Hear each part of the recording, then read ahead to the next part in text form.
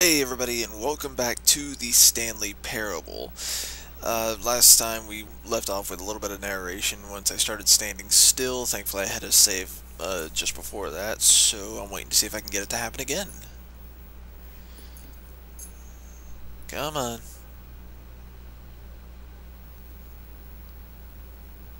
Come on! You wanted to say something so badly about me standing still last time. Come on.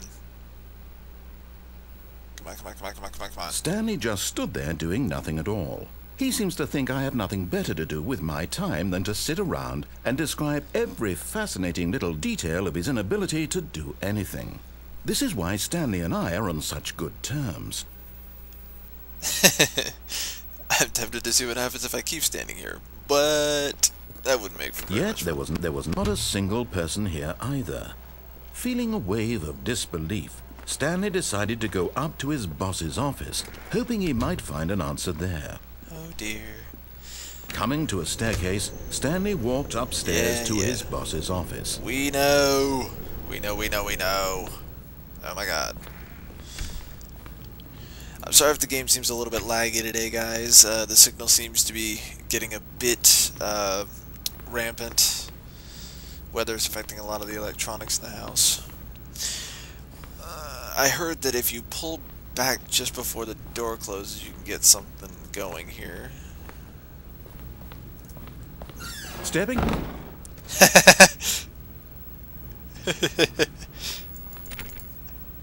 I probably just royally fucked him over.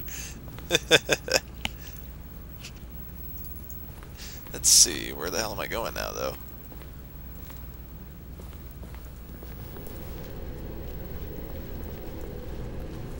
Well, shit. What just happened?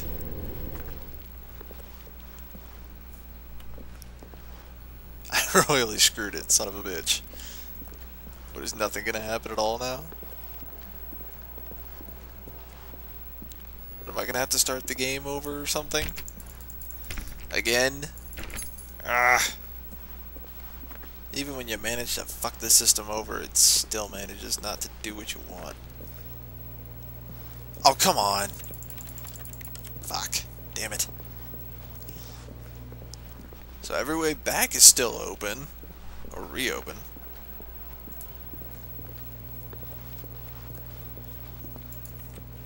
What the hell was supposed to happen?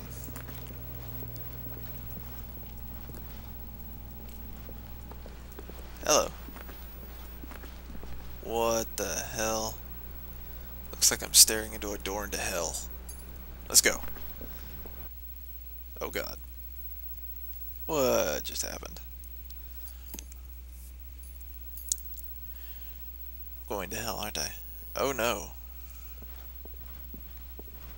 I am? I don't want to be leaving. Why not? Well, that's not open anyway, so... Escape pod. Escape pod? Hell yeah. Ha ha ha! I think I royally screwed him over. Damn! Where's Mr. Big and Mighty Voice now? Come on, Mr. Narrator. I screw you over and you're gonna be all butthurt about it? You can't say nothing? Come on. Come on, come on, come on. Give me something. Something. Ah! We just keep going up and up and up. Oh my god. When am I actually going to get somewhere, though? That's my question here. I'm looking for the escape pod. 759. Fuck! Come on, floor 800. 800. Why is it just getting darker and darker as I go through here? Here we go. Yes! I'm outie.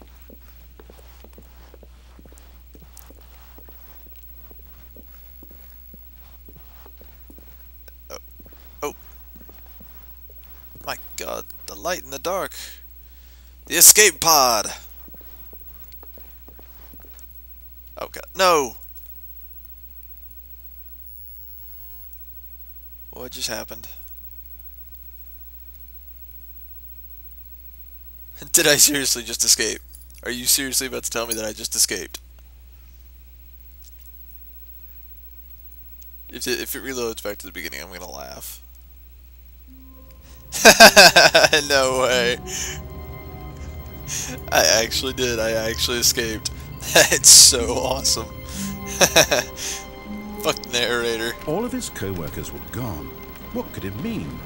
Stanley decided to go to the meeting room. Perhaps he had simply missed a memo. No matter how hard Stanley looked, he couldn't find a trace of his co-workers. Ah. Damn it. My co-workers have all left. They hate me. We're aware. Nobody likes Stanley because he's a giant tool, and the game seems to be lagging out. Once again, I apologize for that. When Stanley came to a set of two open doors, he entered the door on his right. Bitch. This was not the correct way to the meeting room, and Stanley knew it perfectly well. That I do. Perhaps he wanted to stop by the employee lounge first, just to admire it. Well, I'm glad you understand. I'm glad you understand exactly where I want to go. This is a really nice employee room, though, or lounge, or whatever. Yes, truly a room worth admiring. It had really been worth, but eager to get back to business, Stanley took the first open door on his left. Yes, I will.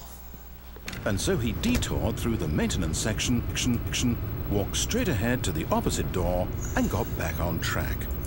Nope. Once again, guys, I apologize for the lagginess. I'm trying to see if I can't boost my signal or get a little bit, get things running a little bit quicker, but